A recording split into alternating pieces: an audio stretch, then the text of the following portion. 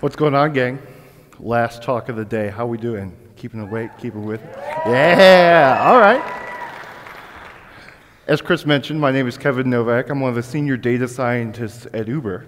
I want to talk with you a little bit about Uber, a little bit about data science, and essentially what data is like at the very far end of the entrepreneurial spectrum. First of all, by a show of hands, who here has not heard of Uber before? Awesome. My marketing team is doing a good job. This is great. So for those of you who haven't heard, and for those of you who need a sort of broad strokes refresher, Uber is essentially an on-demand transportation platform. What that means is we go into a given city, find delivery services, limo services, taxi services, anybody who does transportation well in a given marketplace, and provide a technology platform for them to run their business on. On the flip side, we provide a smartphone app that you can download and essentially push a button and get a ride at 5 minutes or less. Essentially, we're the next version, the next iteration of transportation. Travis Kalanick, our founder, likes to talk about Uber as a cross between lifestyle and logistics. In the transportation world, lifestyle is give me what I want, give me exactly what it is. It's date night, I need a limo. I'm going out to the next TEDx event and I need a ride for me and 6 friends. It's Saturday morning and I just need to get to the laundromat. Whatever you need, we give you exactly what you want. And the logistics being, give it to me right now, whenever and wherever I need it. So that's the company at broad strokes. Essentially now what I want to do is dig in a little bit more on what does it mean to do data science at Uber. As you can imagine, when it comes to reliable transportation, much like giving a TEDx talk, timing is everything. And essentially what that means is we've developed a predictive model that essentially says, given a pickup location and a drop-off location and a time of day, predict how long it would take a given driver to come pick you up or how long it would take that driver to cover this distance. For example, from right here, at the Waite Chapel in Wake Forest to the Greensboro Airport on Saturday at about 3 p.m. It would take you on the order of 29 to 31 minutes. Now what you're looking at here is a heat map of pickup times for San Francisco. The blue area being the less than 2-minute times we see downtown. Red area are the longer pickup times you start to see in the less populated, further out suburbs of the city. Those of you, especially in the front row, who are familiar with San Francisco, get to see a really neat effect where most of the major streets and intersections in our city just magically appear off the map. And indeed, if you visualize it a little bit differently and take a step back, you can actually see the entire transportation network of San Francisco just visualized off of the Uber data set. This is one of the really inspiring pictures. This is like my personal beautiful mind moment. ETAs, of course, are a massive part of what Uber does as far as data science goes, but by no means the only thing. Some of the other major initiatives that we work on and focus on are dynamic pricing or our surge pricing algorithm. Essentially what we could say is, given a certain amount of supply that we've partnered with and given a certain amount of demand, what is the right price for cars at any one given point in time? And essentially we've developed a system to dynamically change prices as the economic conditions dictate, and as well as a method to let customers know and sort of bake that into an entire product. Other things, our map matching algorithm, if you open up the app, you'll see cars following the roads. That's not magic, that's data science. Essentially we're mapping lat long points from a given GPS to a road segment. Other focuses include much more traditional predictions, much like we do prediction of time of travel, given a drop-off location and a pickup location. What's the expected fare? How much am I going to have to pay, right? This is the key part of any sort of transportation initiative, another one of our products. So that's the big picture, where we're at as a company. Founded relatively young, we were formed in about the middle of 2010, so we've been around about 3.5 years. And really, what I was thinking about as I was preparing this talk is all of those products I was listing, all of those problems that we're trying to tackle are indeed very difficult, but they're difficult for reasons which most people don't think of when they think of data science.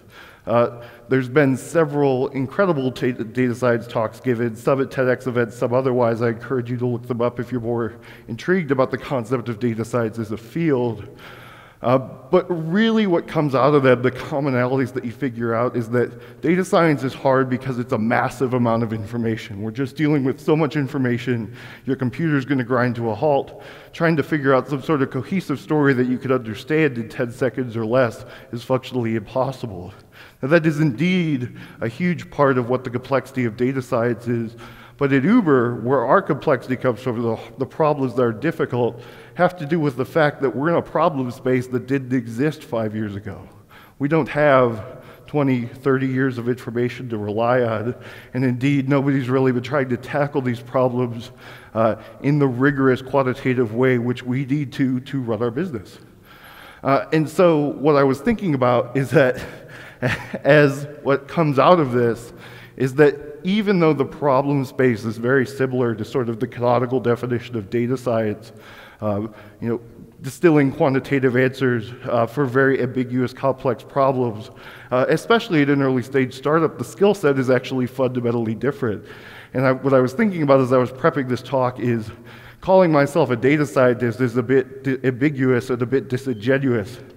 So borrowing from the standard startup lexicon, I wanted to discuss the concept of the data hacker with you guys. And essentially what this is how do we bring somebody who focuses on solving data-related problems in a space which didn't exist, as I was saying, is either very recently formed or in a company that's only been in existence 3, 6, 12 months at a time. So, as with any good talk, I wanted to go and give you a few habits, a few best practices, some of the tools and methods and habits that I think make us successful at this brand new field of data hacking. And I think some of the best ways to teach any given point is teach through example. And in this case, I'm going to show you an example of a way that we did not do data hacking well.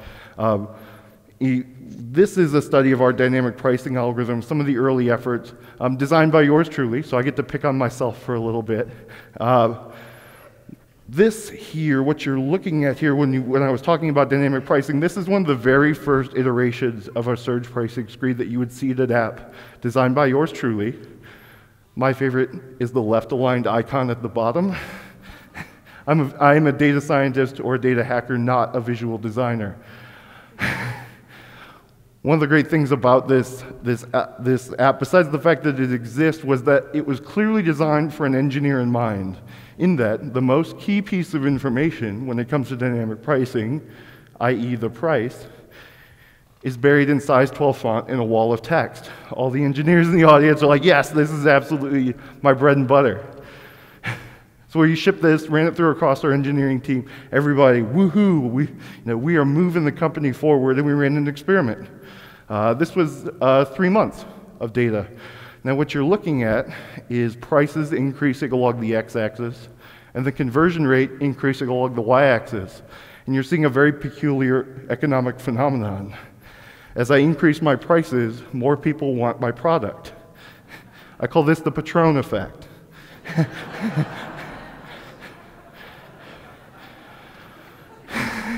Now, what's really going on here is there's a hidden variable I'm not showing you guys.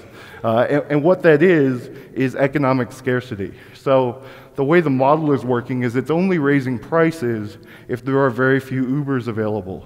If there are very few Ubers available, I guarantee your other alternatives are not existent. There are no taxis, there's no public transportation. It's 3 a.m. and your best friend is not coming to get you no matter how much you beg, plead, cajole, text him. And so what's happening is you have two competing factors that go into anybody making an economic decision. First of all is how much does it cost, and second of all is what else are my alternatives. And what you're really seeing here is somebody who's not paying attention to pricing. This is a strong signal to us as the developers, us as data hackers, that we are not communicating key information well. So what I did, in a flash of insight after seeing this, after putting the cigars away and sort of celebrating my financial future, was hire a visual designer. I didn't touch a single line of code, and we redesigned the search screen to look something very similar to this. A stupidly large multiplier in the middle, in a different color, and didn't touch a single line of the model. And we just said, all right, I want to see what will happen. And what you see is a fundamentally different change in user behavior. Now, this is nice in that first of all, it's economically predictive, so now I can actually use pricing as a way to throttle demand and sort of increase supply. The world is rational again. Adam Smith was right after all. But the key moral here is that a data hacker builds a product, not just a model. An incredibly well-written model that's making all the right recommendations wrapped in a terrible product is indeed a terrible model. The second habit, and this is more about an outlook, conform your science to the startup and not the opposite. One of the key buzzwords that people like to throw around is my startup is data-driven. Data makes all the decisions, we're in charge. And that's great for the ego, right? Like, yes, I am the man, like everybody else has to listen to me. But the reality is that a startup, whether you use the metaphor of a fighter jet or a ship or whatever your convenient buzzword is that data science is only going to be making the decisions if data science is moving at a speed that can make the decisions. I like to describe a startup as a school of fish, where the school obviously has a very directed motion to it, but the decisions are all being made by the fish that happens to swim the fastest and is at the front of the pack. If you want to be a data team that steers your company, that wants to drive the data progress, you need to be swimming at the front of the pack. Data habit number 3, and this is about people who want to come into data science. You've read the Forbes articles, you've seen the TEDx talks, you're inspired by what I'm telling you. I want to be a data hacker. Well, I would say to you, be a boat builder and not a sailor. And what that means is you need to cultivate a problem-solving mindset instead of a process-oriented mindset. If you come in and say, I want to use the latest MCMC algorithm, I know 16 programming languages and I want to use them all, I'll say that's awesome, I don't have a job for you. What I have a job for is somebody who can solve ambiguous, hard to understand, complex data problems, because that's frankly what the work is. This is what I'm talking about when I say the programming question. People say, how much programming do I need to know? And my smart answer is as much as gets the job done, because really that's what's going to make you successful as a data professional.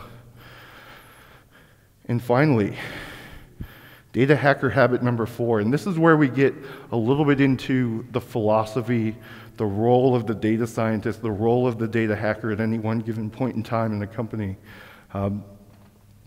What your job is as the person who's distilling complex information into simple answers. You have an ethical obligation, a philosophical obligation to not only give the best answer you have, but to also make sure that you communicate your clarity, your confidence, your sincerity in your answer to the person who's consuming your information.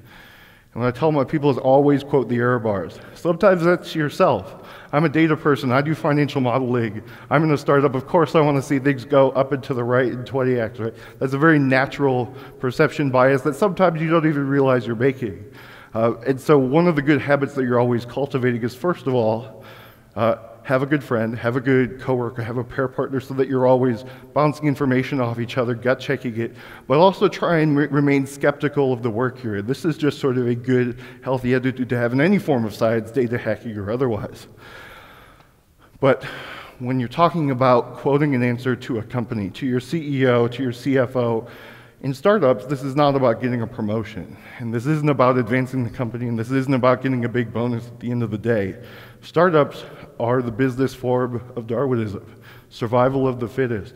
We make decisions, and businesses are making decisions on data questions, data answers you're giving, which may or may not put them out of business.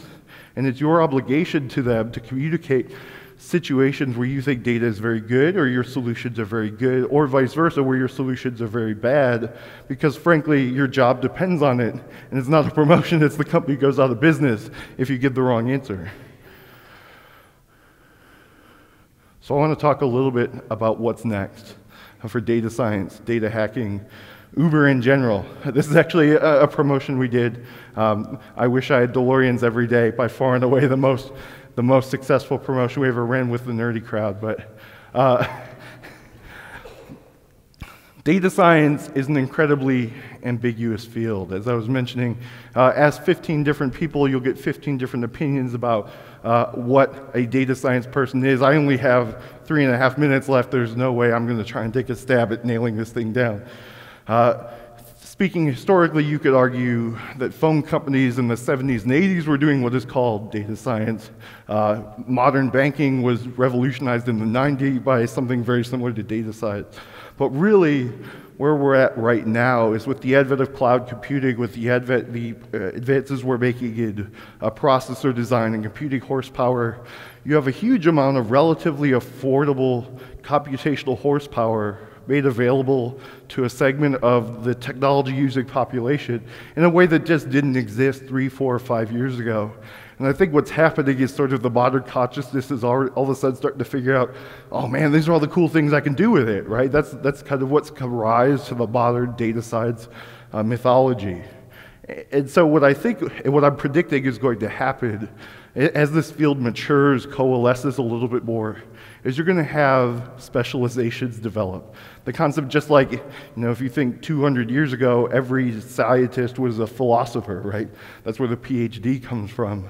And we specialized, and then there were scientists, and there were physicists, and then there were nuclear physicists, and cosmic physicists, etc. Data science is going to follow the exact same suit.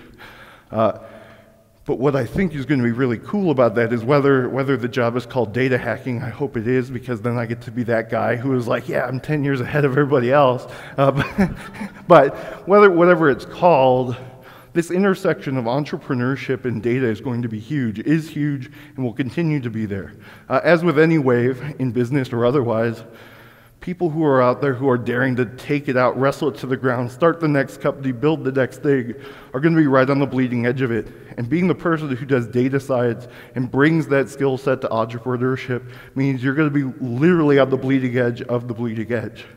If this interests you, if you're getting as pumped as I am, I invite you all. Let's get to hacking, everybody. Thank you very much.